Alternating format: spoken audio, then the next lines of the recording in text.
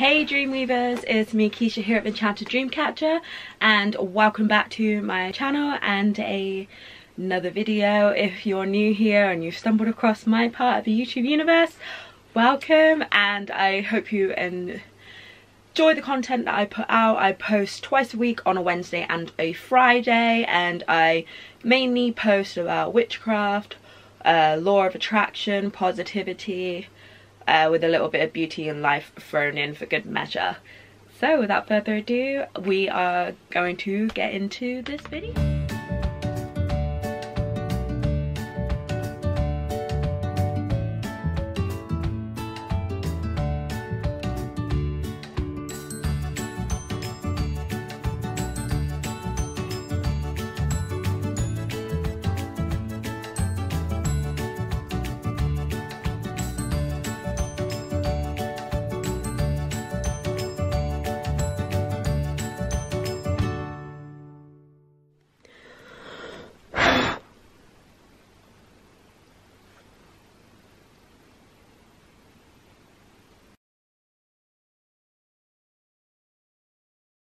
Hi Dreamweavers, it's me Keisha here at the Enchanted Dreamcatcher. Welcome back to another video. You may have noticed that I have a different backdrop. I thought I would try and mix things up a little bit and film in a different angle in my room, and for once I'm actually not sat on the floor, which really makes a difference, and hopefully I won't get the cramp that I usually do.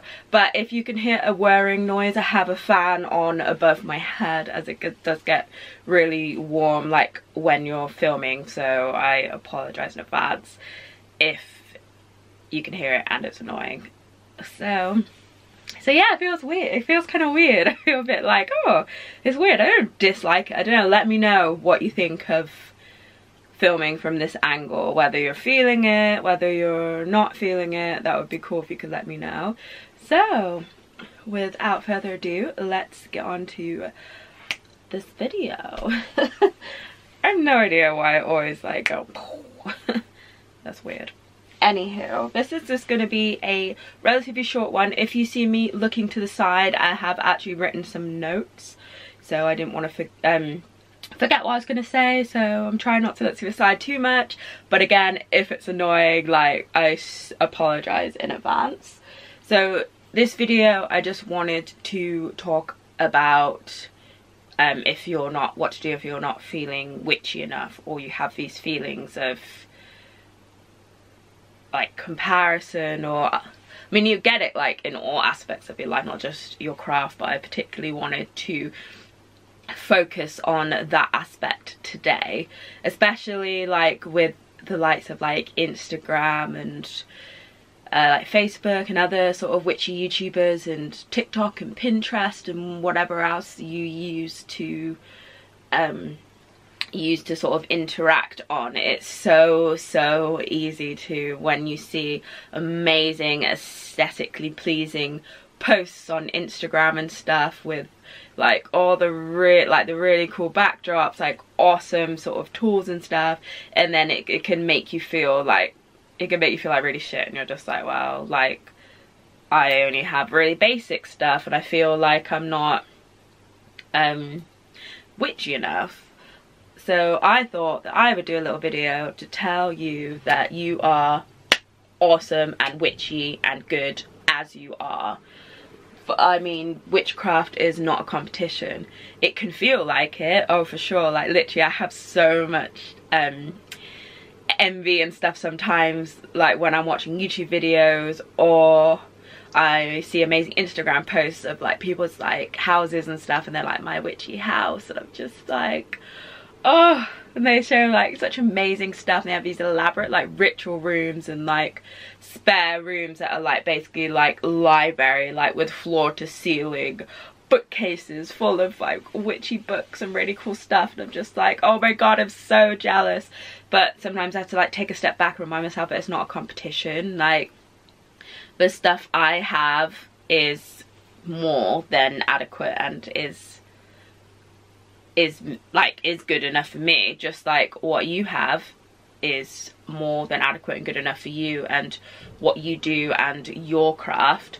And also, for example, you may be envious of what you see like in my videos or my posts. I don't know why you would, but you might be like you can probably see like some witchy paraphernalia like in the background. But I just wanted to tell you like all the stuff that I have. Like this year will be my 20th year. That sounds so weird saying it out loud and it makes me feel so old, but this will be my 20th year of being on my path and practicing magic. So obviously in that time I have collected so many books and different altar tools and all kinds of different stuff.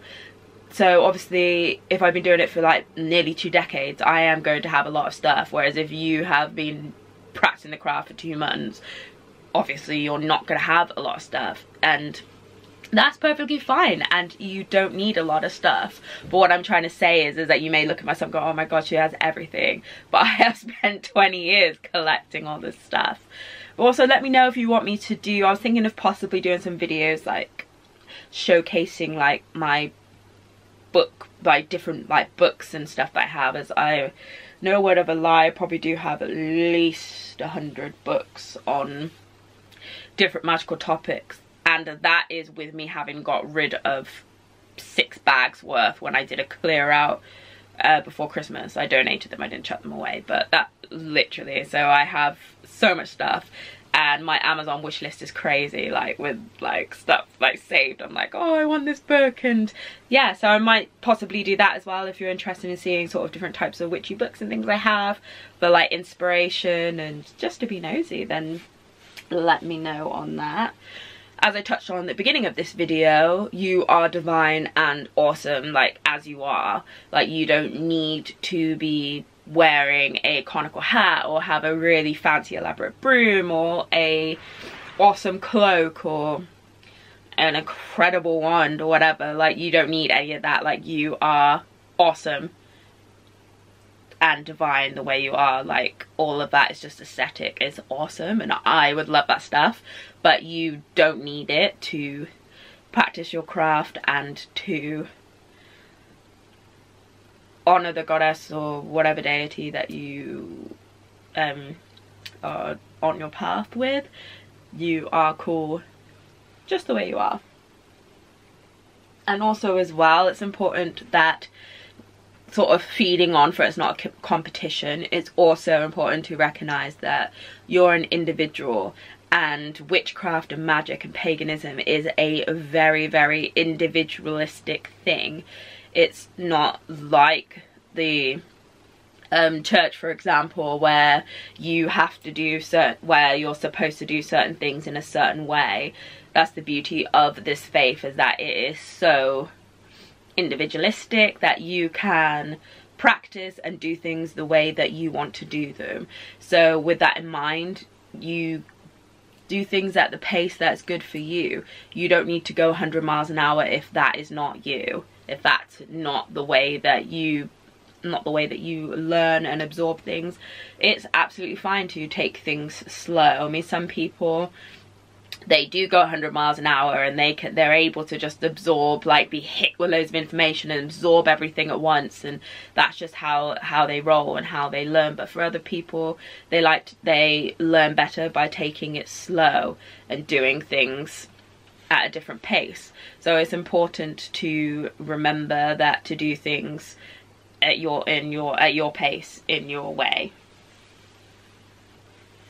And also as well, like again with witchcraft and paganism being so individualistic, like each witch is different, and that's cool, and we should be celebrating your differences. Like your differences are cool and they're what make you you and what make you unique, and we need to remember that instead, and you need to remember that instead of trying to conform and trying to fit what you think a typical witch should be. Like you are awesome the way you are. Like please don't forget that. And I'm guilty as well, because sometimes I do that as well. Like, I just compare myself to others and stuff, and it is a really hard, especially if you've been doing it for such a long time, it is a really hard habit to break out of. But please remember that your differences are what make you you and what make you cool. And also as well, like, through life, obviously life's like a roller coaster, and we have all these like ups and downs and things like that, and there will be times where you will go through what I like to call magical or spiritual slumps, where you just don't feel like practicing your path at this time. Like, you have whatever going on in your life and you're either too busy or exhausted, you just don't feel motivated, you're down, whatever the reason. Like, it's okay to take a step back and to not be practicing, and you not practicing does not make you any less of a witch. Like, I hate, occasionally I've seen like posts online and YouTube videos and things like that saying that if you're not practicing, if you're not doing whatever every day, like, you are lazy and you're not a real witch. But I just want to call bullshit on that, because you are a real witch, and just because you've taken a break for whatever reason, it does not mean that you're any less of a witch. And when you feel ready, you will pick back up where you've left off. And also, your magic is valid, and what I mean by that is your brand of witchcraft is just as valid as somebody else's brand of witchcraft. Again, going back to just because what you do may be different from somebody else's, like, your brand of magic is just as valid as their brand of magic. It's valid to you because you're you, and that's how you interpret the world and how you are going along your path. So don't ever forget that. And also as well, especially more so I think if you put yourself out there, say you document some of your practice and stuff, like on like Instagram or Facebook or YouTube or whatever you use, you may occasionally get sort of like negative comments about your path or your practice. Like, maybe the person commenting feels like that's not how you celebrate this or do that or whatever. Like, it's very important. Super annoying. Like, I was like on a roll then like with what I was saying, and my memory card was full, and I was like, oh damn, I haven't deleted anything for a while, and I thought I could get another memory card out and put it in, but I thought by the time I do that I may as well just delete a couple of things so I can carry on. So I apologize if it doesn't quite flow, because I got interrupted right in the middle of a flow. So, oh yeah, so I was saying again about how if you document some of your life online, like your sort of witchy practices, or you have witch inclined friends or whoever, or not, or anybody, like if somebody makes like a negative comment about you and your magic and your craft, whatever that be, from if they're from saying, oh, I don't believe that witches are real, or I don't think you should be doing this like this or whatever, like that negativity is more a reflection on them and their mindset than it is on you. So, and I know like people's negative thoughts and negative vibes and stuff can be hurtful, but it's important to try and, as best as you can, brush them off, and just you do you, and their negativity should not impact what you're doing. And also, I feel like I've rambled on enough for this video, but the final point I wanted to touch on is that, again, I think that you're amazing. Like, literally, like, I love all the people that watch my videos, and I love all the people that I interact with, like on Instagram or on YouTube comments or Facebook or TikTok or whatever. Like, I think that you're amazing and you're valid and you are a kick-ass witch, so please don't ever forget that. And so that's it for this video. I hope you've enjoyed it, and I would love if you could give this a like if you have, and to comment below. And also, if you're new to my channel and you've just stumbled across the video, I hope you enjoyed it, and if you feel called to, please subscribe and hit the notifications bells. You'll get notified when I post new videos, which are twice a week on Wednesdays and Fridays. So thanks very much for watching, and I will see you next time in my next video. Keep dreaming and stay enchanted. Mwah.